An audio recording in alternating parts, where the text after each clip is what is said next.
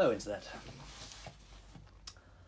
I'm not doing a Master System challenge today. I am actually going to be talking about a game that I completed just before Christmas. It's one that I have had on my radar for like a long time but never got around to playing. And I thought, well, I should change that. And that is the story of Thor, also known as Beyond Oasis. I don't own it properly for the Mega Drive, but I've owned it on Steam as part of the Mega Drive collection for a very long time. But I wanted to play it on the Mega Drive, so I'm doing it through my Overdrive. And I've already completed it, but I thought rather than just talking about my experiences, I would play for a little bit and then talk about it so you can actually see the gameplay. A YouTuber with far better skills than I would record and capture the footage and then edit it and put it on, but that's not what we do here. So, let's begin.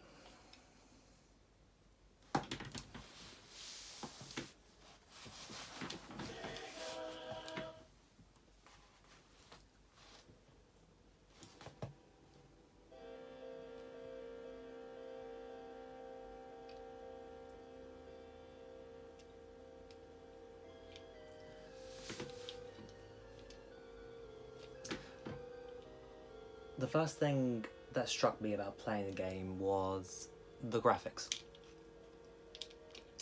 I won't do all of that, but...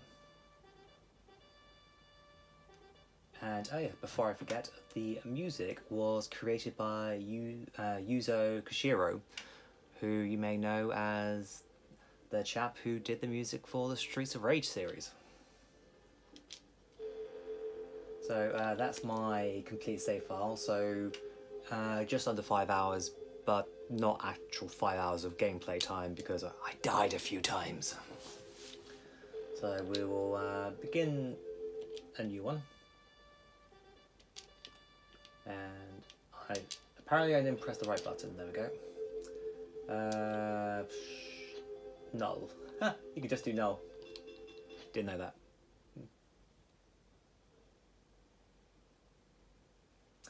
So the story is that you're Prince Ali and that you've found a golden armlet on this island, and as soon as you've taken it, the island sinks. But it turns out that there is a silver amulet as well, which has been discovered, but is being employed for less than peaceful purposes. Peaceful purposes, that doesn't work. For bad things, they're using it for bad things. Anyway, but like I say, one of the first things that struck me was just the graphics, like the colours. To me, I think this is actually gorgeous, at least for the time that the game was created. I've already mentioned about about the music being made by Yuzo Koshiro. I find it serviceable. There's nothing that sticks out. Like, I mean, even now, I'll go still like put on the Streets of Rage 1 and 2 soundtracks. And just listen through them. But the music from this game, none of it really stuck with me, sadly. But I wonder if that's just because of the genre. Like, maybe Yuzo is just more at home with like modern dance and techno than kind of like fantasy games. But I mean, it's all relative though, isn't it? So other people may love the music from this game. Anyway, so gameplay wise, it's well, as you can see, I have a dagger and I am just stabbing this guy.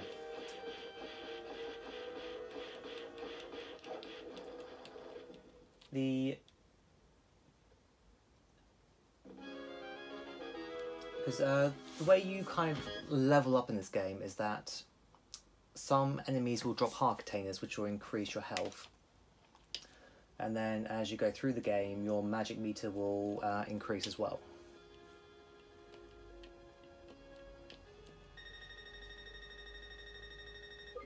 Because as you progress through the game, there are four summons you pick up, which give you different abilities.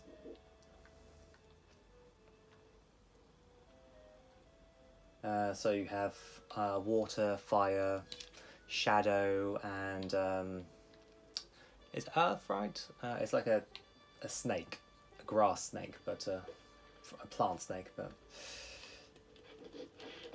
And they could do anything from heal you to making duplicates of you, or just doing big fireballs.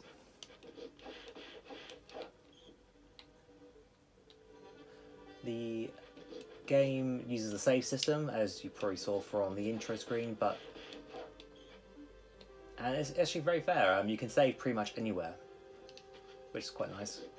It's not like, say, Final Fantasy, where you have to go save on the world map.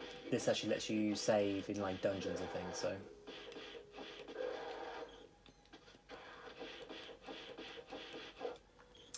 The combat does get repetitive though, so unless if you mix it up with like different weapons or actually really you go to town with the summons, then it's pretty much just what you're seeing over and over. Because I'm a bit of a hoarder, so if I got nice weapons, then I would save them for boss battles, because the dagger is the only thing that actually is unlimited, whereas everything else will have a certain amount of uses.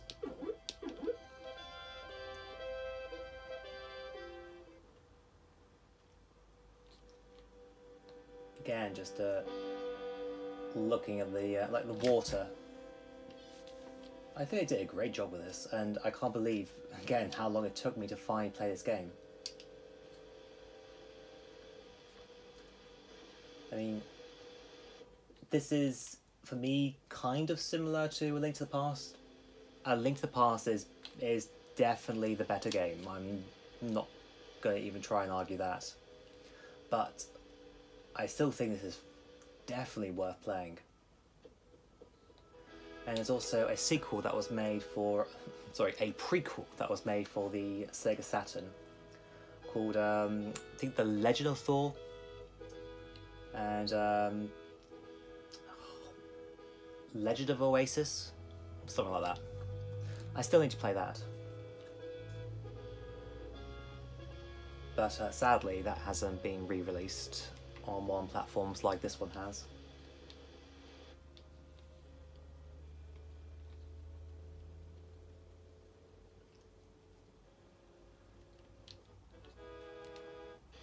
So, I also find that the dungeons in this game actually don't go on for too long, which is quite nice.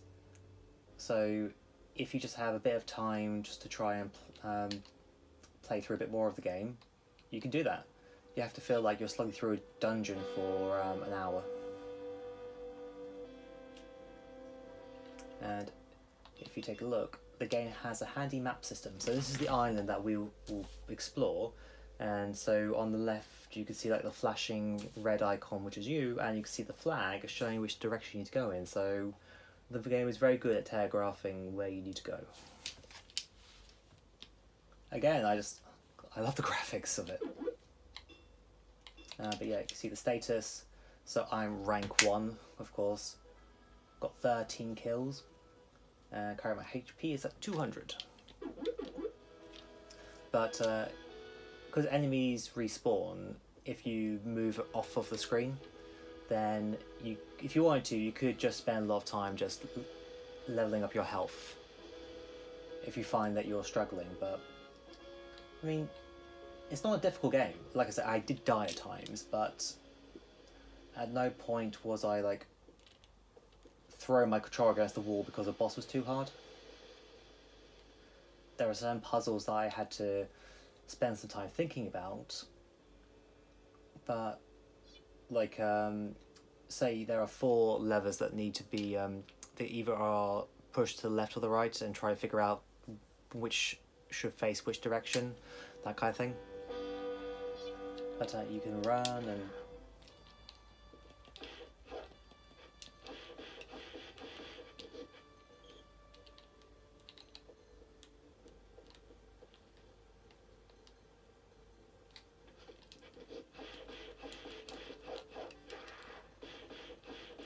I have to say, that scream that they make there, that I always think of Streets of Rage when I hear that. I wonder if that's Yuzo's influence.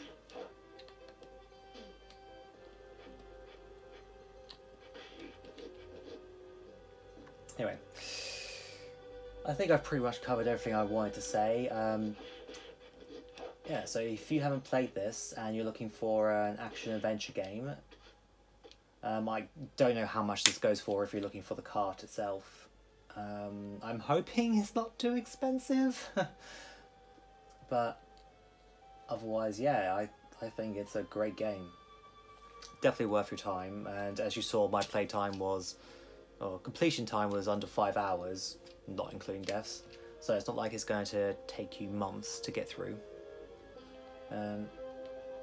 I really will need to take a look at how do I pronounce it? Solely, like another similar style game that was also from Mega Drive, but I know that if you want to pick up the cart for that, then that is definitely an expensive game. So yeah, well, I hope you have found this enjoyable, and if you've never heard this game, or if like me you've seen it on the various Mega Drive collections they've done, why wouldn't they do a Master System collection, or, you know, a Game Gear collection, or a Sega Saturn collection? If I get with ISOs, that will probably be a lot bigger of a package to sort out. But anyway, yeah, give it a try. Cool. Thanks for watching.